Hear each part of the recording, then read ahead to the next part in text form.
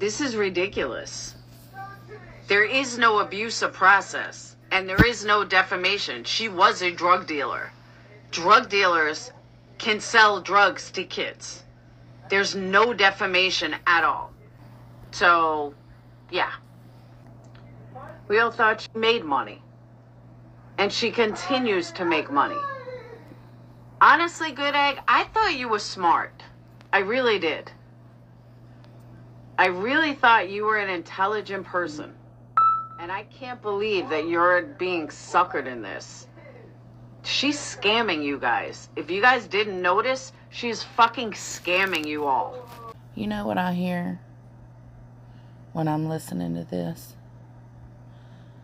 Wah, wah, wah, wah, wah, wah, wah, wah, wah. Bitch, bitch, bitch, bitch, bitch, bitch, bitch, bitch, bitch. Did y'all hear that dirt bike? Bitch, bitch, bitch, bitch, bitch, bitch, bitch. Like, girl, tell me you're bitter as fuck without telling me you're bitter as fuck. So here we are going over Laura, a.k.a. Perplexed, a.k.a.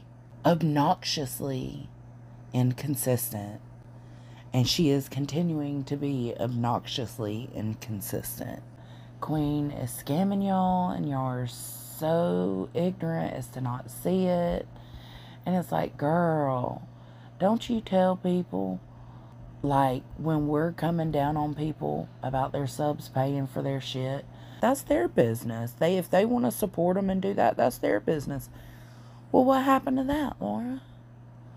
If Queen subs want to be quote-unquote scammed and donate their money, what's that your business, Laura? Why is that your business?